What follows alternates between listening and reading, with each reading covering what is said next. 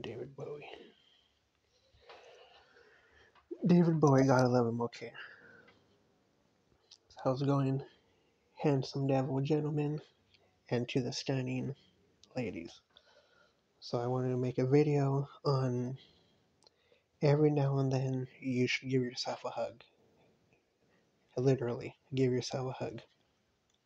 So whether you go through a very busy week, a regular work week, right?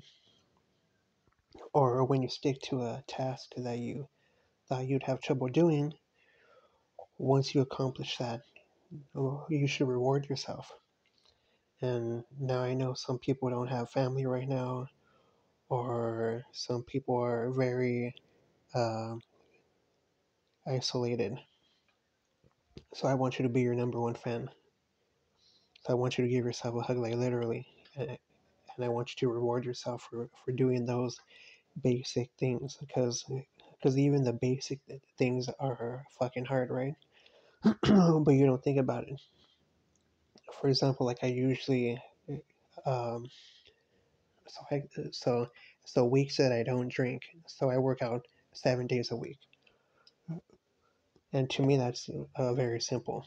But to other people, they probably be like, "Oh shit, that's hard," or shit, how do you do it? Well, when you think about it, nothing is easy or hard.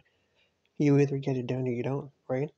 So back to my point, you have to be your number one fan.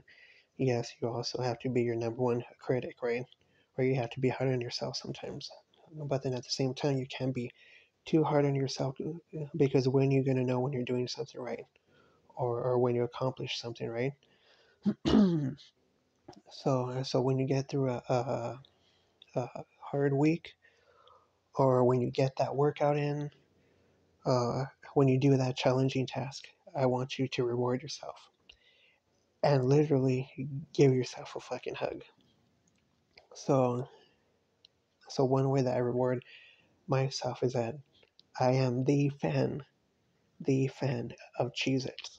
So after a full week of training, I'll chill out, lay down with my big box of Cheez-Its, and then watch one of my favorite shows, or watch a sporting event. Then I'll just chill out and stuff my face with Cheez-Its.